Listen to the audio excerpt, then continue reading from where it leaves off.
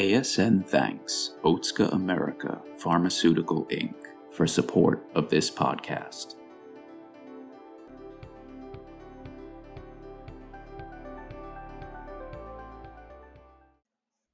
Hello and welcome to the ASN Kidney Week 2021 Day 3 podcast. My name is Michelle Josephson. I'm a transplant nephrologist at University of Chicago and the current secretary of ASN. I am thrilled to be joined today by Mukta Baweja and Laura Maursetter, both of whom are involved in the United for Kidney Health campaign. Just as some quick background, the United for Health Kidney campaign had a soft launch at the end of September and officially started during this meeting. The campaign aims to increase awareness of and highlights top priorities in our field to move us from our current focus on end-stage treatments and disease states towards early intervention in kidney health, with the audacious ultimate goal of having a world without kidney disease. The 4 priorities of the campaign are: intervene earlier to prevent, diagnose, coordinate care, and educate, the priority that Dr. Maursetter is representing; transform transplant and increase access to donor kidneys; accelerate innovation and expand patient choice; and 4, achieve equity and eliminate disparities, the priority that Dr. Baweja is championing. Laura and Mukta, please introduce yourselves to our audience to tell us a bit about what in your personal and professional experiences led to your interest in being involved in this campaign and the priorities that you speak to. Laura, let's start with you. Thank you, Michelle. It's great to be involved and be invited to this podcast today. It has really been an interesting journey. So I am a part of the University of Wisconsin. I've had some really interesting clinical assignments, and through those clinical assignments have really gotten a chance to see kind of the impact of what early interventions can lead to. And through these, it becomes obvious to me that to be able to make the biggest impact in what we're doing, really uniting all 4 of these priorities is important, but really thinking about how do we move forward with the disease prevention. And it's been so cool to see throughout Kidney Week how that priority continues to weave itself throughout the various lectures, the various plenary speakers, really thinking about earlier intervention does bring together the big data kinds of discussions, improving diversity, improving equity, all of those things that really, really shine in the topics that we're really discussing this week. So, Mukta, can you tell us about your motivation for involvement and what it means to you to be involved in the campaign? So thank you so much for having me and talking with me about this. I'm really excited to be a part of the campaign, and I'm really excited to talk with you today and Laura as well about this. So, my involvement in the campaign, I mean, if I could be really more just granular about it, it kind of even stems for what my motivation was to be a nephrologist to begin with. When I was motivated to become a nephrologist, what I wanted to be was actually kind of like a super internist in a way, somebody who could take care of a patient as a whole, and just have a little bit of extra understanding of one of the issues that they tend to face. But what ends up happening when you're a kidney doctor, you end up having a lot of frustrations. It's not so easy to just say, for example, that a patient with kidney disease doesn't have it anymore. But we have little wins. The blood pressure is controlled, the sugar is controlled, the parameters for my dialysis patients are controlled. So as a kidney doctor, you end up shifting your expectations. What in the confines of our possibilities can be considered a success? My patient got a transplant, but for a deceased donor in New York, depending on your blood type, the average wait time is maybe 7 years. And this is just accepted.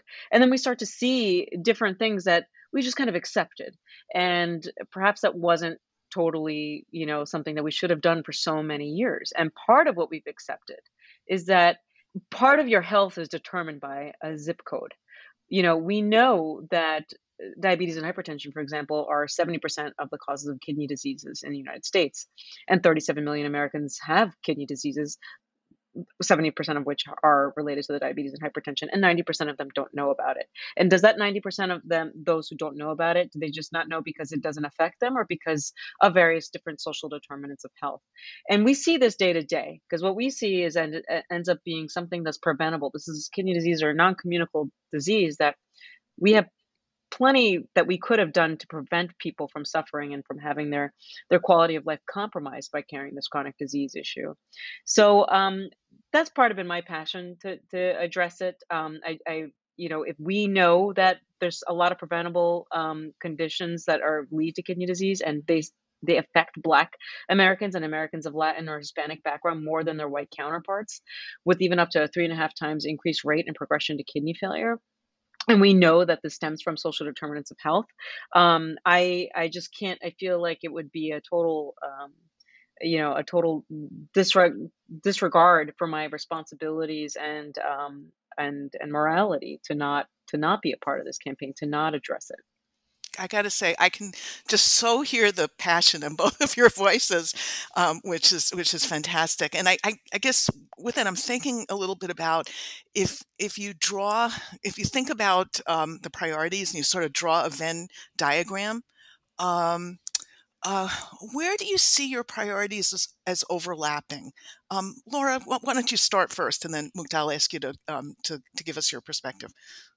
Well, I think Kidney Week has done a great job of illustrating that this year. And, we really are pushing towards equality, and we're really pushing towards highlighting that. And I can say that the last 2 years have really improved my knowledge, understanding, and appreciation for the limitations that many populations have that I probably didn't give enough credit to in the past. I hope that's happening for everyone else as well. And I think that just starting there, but then having big dreams, having big expectations is such an important part. And, just as Mukta was talking about, that ability to even diagnose, we haven't had that be a priority. And really, that's where we overlap. How do we even acknowledge? How do we start to educate? How do we start to bring ourselves into the lives of people where we can really make a difference? And by doing that earlier, I think then we can prevent our need for nephrologists in their lives in the future. And there's nothing better than that. So bad for job security, but I think that's where our goals are, and it's kind of comical to say that, because in your business mind, that's not what we should be doing, but in the health of our patients, I think that is such a neat position to be in. If we can prevent ourselves from having more patients, we really shift what a nephrologist is. We shift away from being the person who you see when you get sick to a person that can intervene in diagnosis and prevention. And this week has really brought that to me too, to just think about, the differences between nephrologists and internists, and all those preventative visits that we did when we were interns and residents. And, that was kind of boring. Or on the peds rotation where you didn't want to see the healthy kids. And I was like, I just want to see someone with something, right? But then you evolve into this. Now I feel like that's a joy to be able to get that opportunity. When I have a person who comes in with a creatinine of 1.3, I'm like, yes, this is great. What can we do? And sometimes I think that, we need to look to that a little more. Mukta, where do you see these? That's really interesting. And Mukta, I wonder where you also see these overlap of the Venn diagrams, or the circles, whatever you want to think of them, as the overlap of our priorities. Yeah, I think that my priority again, which is achieving equity and eliminating disparities, it is a separate priority, but I actually really don't think it totally is a separate priority, because you can't really achieve the full realization of the other three priorities without achieving equity in care. It's just very deeply intertwined with those priorities, as Laura just mentioned. So just for example, right, when we're talking about intervening earlier, even with advancements in management, hypertension, and diabetes, we know the disparities between Black and Latin background Americans, and as compared to white Americans. And when we're talking about advancements in transplant, we know that, and you, Dr. Josephson, are even more of an expert than I am about that, the disparities and all the layers of challenges on every step of the way towards getting transplants. And when we're talking about accelerating innovation and expanding patient choice, there's been talks in Kidney Week about some new medications that we're coming out with, some new therapies, which thankfully we have them. But just for the example of SGLT2 inhibitors, what are the costs of SGLT2 inhibitors, and who's going to be able to receive those? So I really think that we're not going to be able to actually really fully achieve those other priorities unless we really prioritize achieving equity. So there's just, it's a moral imperative. But even in the context of the United for Kidney Health campaign, there's just those few priorities laid out. They cannot be achieved effectively without achieving equity as well. No, those are excellent points. Let me also ask both of you why you think this is the right time for this campaign. Ooh, can I start? I am so excited about this. So I was looking up, I don't know a lot about the research in marketing, and I was looking this up, just trying to figure out why it is that kidney disease was kind of lacking in the day-to-day speak that people outside of medicine have. I mean, why is that happening? And there was a JAMA article that came out in January of 2019, and it talked about how much of an increase in the direct to consumer advertising had been going on, and how that had changed over time in medicine in particular.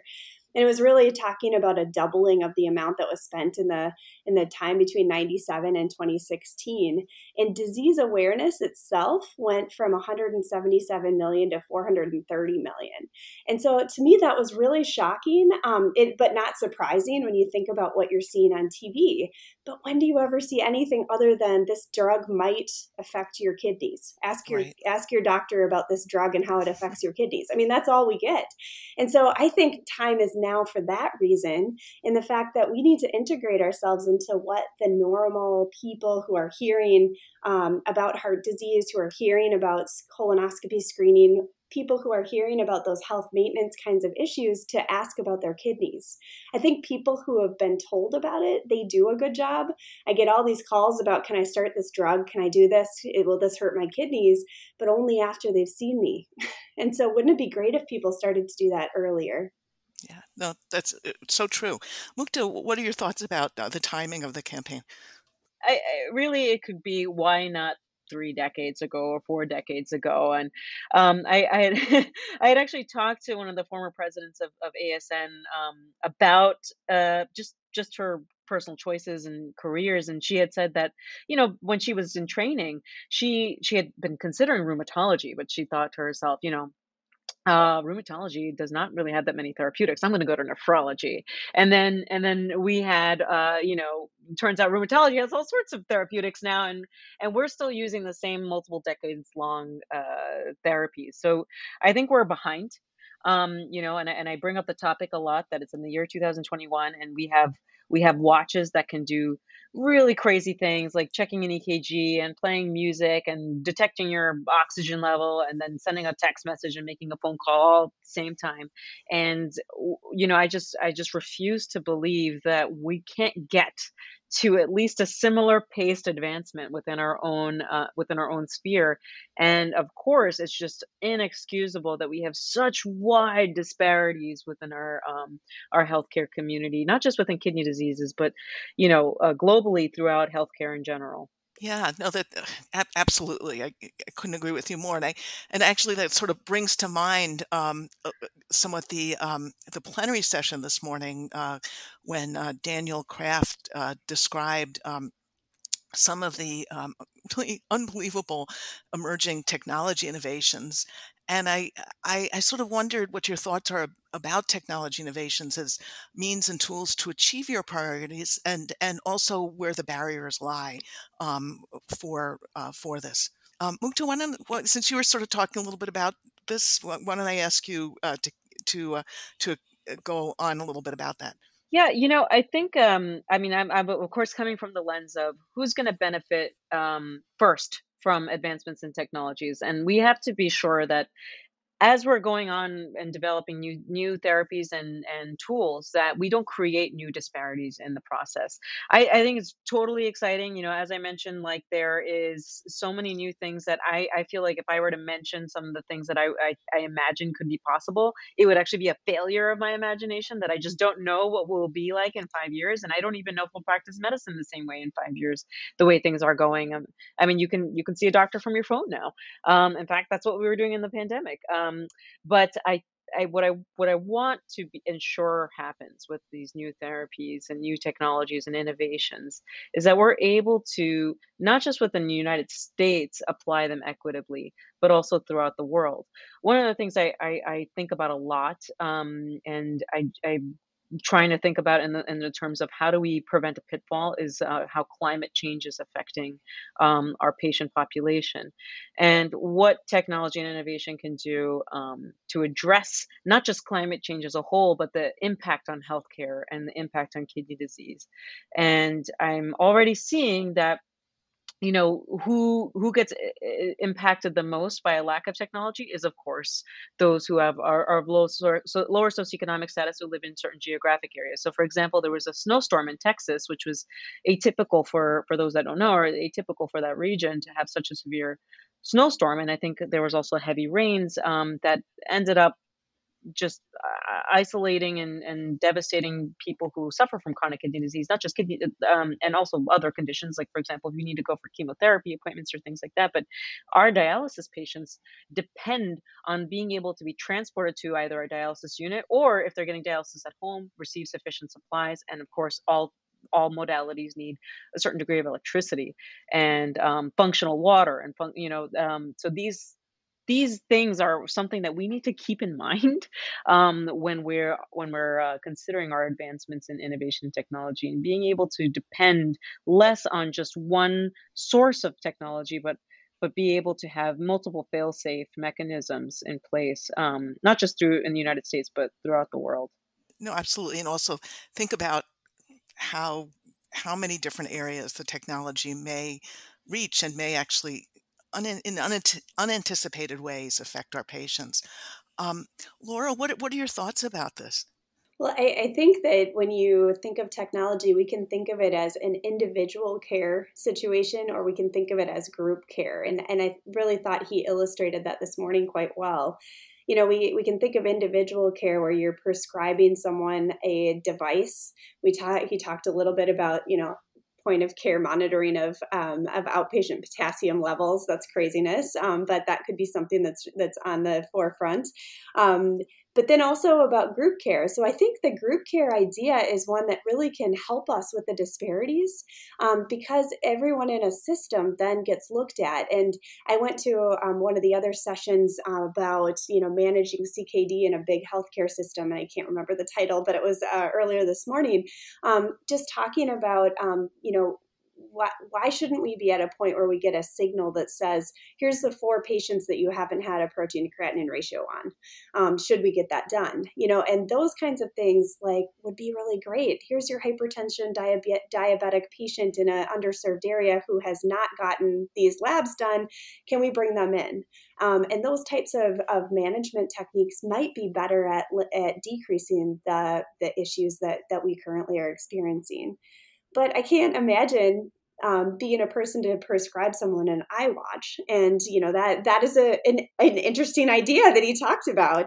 But it does make a lot of sense. He had talked about, well, gosh, if someone leaves the hospital and then they're not walking around as much as they were before, can we signal to them that maybe they're not feeling as well and they need to come in or be seen, because that could prevent something further from happening. And that's just an example of something minimal, but gosh, we could do that in lots of different ways to be able to highlight health. And I could reuse a reminder on my iWatch, other than Apple, to be able to say, hey, you haven't been exercising enough. If they called me, I would totally do it more. Yeah, and I think that really speaks to how to diagnose, or tools that could help us diagnose earlier. Absolutely. But let's face it, all of these goals are important as well as really difficult to achieve. Um, and this campaign, I have to say, it's inspirational, aspirational, and I cannot tell you how your involvement has really made it so. It's been just fantastic to see you doing this. And um, I'm wondering though, what more than awareness can we strive for? I'm really asking you, how can we put these words and goals into action, and how can we each make a difference? Mukta, why don't I ask you next? What are your thoughts on that? Yeah, so I think that there's definitely different ways we can make a difference, and it depends on who you are. If you're we're all members of the kidney community, but if you're a patient or a provider or another kind of healthcare professional, um, awareness, yes, it's not necessarily going to be enough. We have to be able to do the work to address things from a greater policy perspective, from a internal perspective, depending on what kind of institution we belong to. So, for example, if you're in part of an academic institution, what work do you need to do within your own institution to make the rules for the community that you serve? And another action that I think is important in terms of community is really engaging and immersing yourself in them before anybody gets a kidney disease problem, for example, or even outside of a healthcare context. Knowing the community that you serve is crucial to being able to deliver healthcare as a whole. We're not just talking about kidney disease, because as I alluded to earlier, one of the reasons why I became a nephrologist is because I wanted to be a better internist. And part of being a good internist is being a good citizen of the community, and not just the local community, but a global citizen. And so there's local actions that you can take. There's broader policy. As I mentioned before, I do believe that we tend to operate in our society based on financial benefit. And I think we need to find ways in a policy perspective to make it a financial disincentive to do the wrong thing for the patient.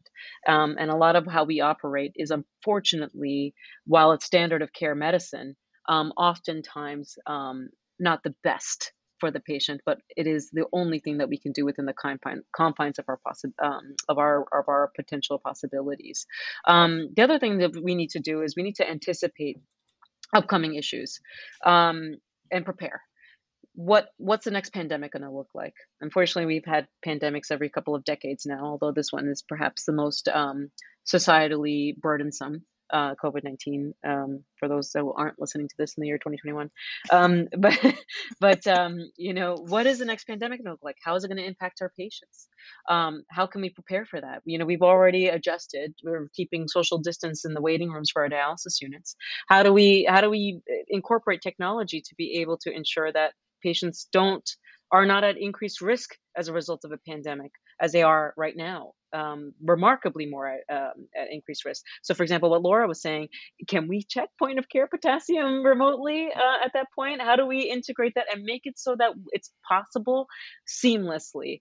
So those are some of the issues that we can do. And just to list a few things, and for those who didn't get a chance to listen to or to watch the session on Thursday, I have some specific policy interests in mind, which is we need to expand insurance coverage, including Medicare expansion.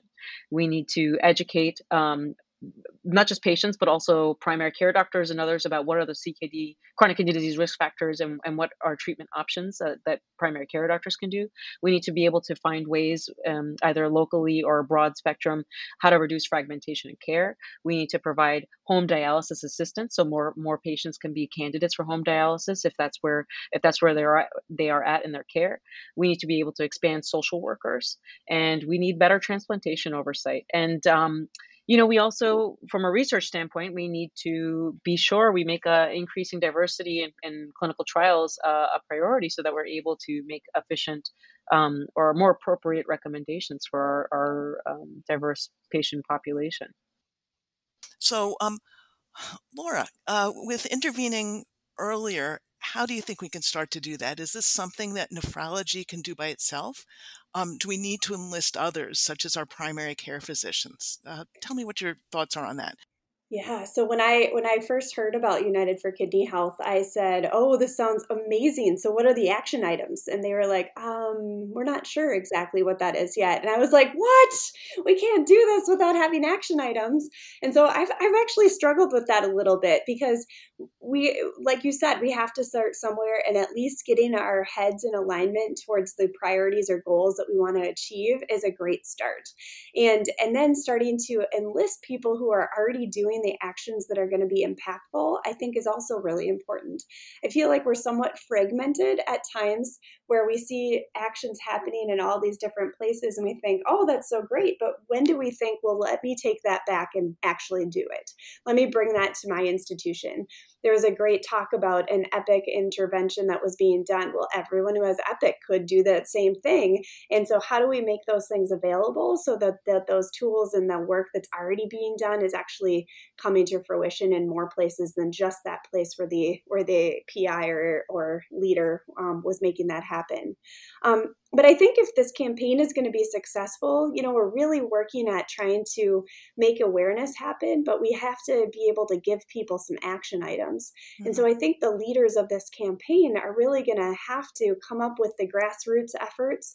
What specifically can we do in our locations? And then the more policy or big ticket items where maybe ASN as a whole can lead that, that legislative change, those legislative actions. And then I think we also need to bring together just creative leaders, people who are creatively doing things to brainstorm together about how do we do this efficiently? How do we, get those lists of things that are being published or being done in other places and then make that happen. And my priority in particular, the NKF has been, the group that's really done a lot of action. They have this campaign called Voices for Kidney Health, and the president of the NKF has gone and spoken at the American Academy of Family Practice this year, talking about how important it is to diagnose and prevent kidney diseases. And so joining with them, there's no reason we have to compete. Let's join together and make this happen so that, we really can do that. So I think overall, just involving our whole community with items that they really can do, but then being really creative about how we tackle this and understanding that we shouldn't do it the same because the same hasn't worked. Yeah, no, I think you bring up some good points, and we really have to break down silos. We really have to collaborate. We really have to remember that, we're all here doing this for the patients, and we have to do it best. Which really brings me up to a question I had, which is, how do you each think the campaign will help patients? Mukta, what are your thoughts about that? That's actually a really great question and so important because at the end of the day, isn't that who we're here for? I think that the campaign will help patients in one, because they can see that the entire community understands that their health and their care has not necessarily been facing new therapies, new treatments, new really anything. And I think that what they can see is that there's a motivation to help them, that we're advocating for patients, that patients are advocating for patients, and that we're all working together to come up with more creative solutions that benefit ultimately them, because that's what we're here for. We're not here for ourselves, and that's kind of why I liked a lot about the campaign too. It's not centering on any one individual. It's broadly approaching priorities that each patient, I think, who's experiencing kidney disease can see that they've had these thoughts before. I wish I had better access to transplant. I wish I knew this earlier. I wish there was something better than prednisone for me. And in the priority where I'm facing, I've had so many patients who have wondered, could my care have changed had I not had the circumstances that I have, had I been of a different race. So I believe that patients will be able to feel more motivated and more understanding that we're with them. So I'm really excited to see how to hear from them about how they actually do respond to this campaign and hopefully join it. Yeah, no, that's great, Laura. What are your thoughts about that? So I think that in my priority, it's a little bit of a different way to measure things, and that becomes hard when the null set is really what we're looking for, right? And so it's a little harder to track how many people didn't go on dialysis or how many people didn't have chronic kidney disease that maybe should have. I guess we can look at risk factors, but the effect in patients is really being able to empower them to have knowledge to make a difference in what happens in their lives. And And we, as a healthcare team, we haven't done a great job of that in my mind. We haven't done a great job of treating health, and we really need to change our focus into prevention instead of just treating diseases. And of course, especially in kidney disease, there is that subset where, who knows how come that happened and how that happened. And that is such a much more rare occurrence than the everyday hypertension, diabetes, chronic kidney disease that we see over and over. And if we could just change our focus in that smaller subset of the people that we're really taking care of, and really the rest we're preventing disease, that's a different way to look at our specialty. And I think something that could then change how patients view their health. So Mukta and Laura, our time unfortunately is up, and I cannot thank you enough for taking time today to talk to me about your thoughts and describe your involvement in the United for Kidney Health campaign. It's just fantastic to talk to both of you. Thank you. Thank you. Thanks for having us.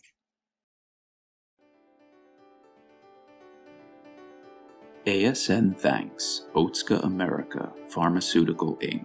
for support of this podcast.